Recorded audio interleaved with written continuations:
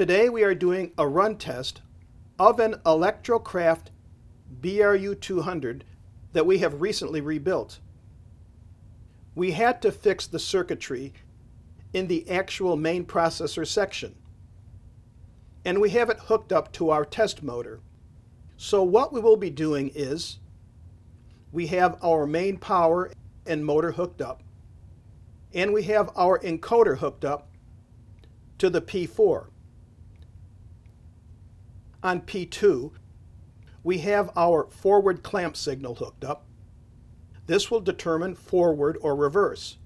Right now we have it jumpered into forward mode. The next two pins above that will be reverse.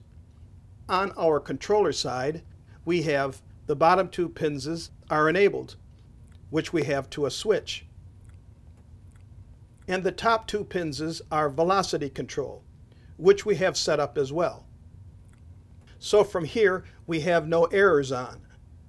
We have the green light. And we are going to go ahead and do our test. So we will turn on our voltages. And there we have it. We have rotation.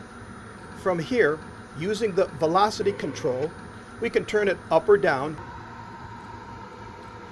just like a customer's machine. Thank you for watching. For more videos, subscribe to our channel.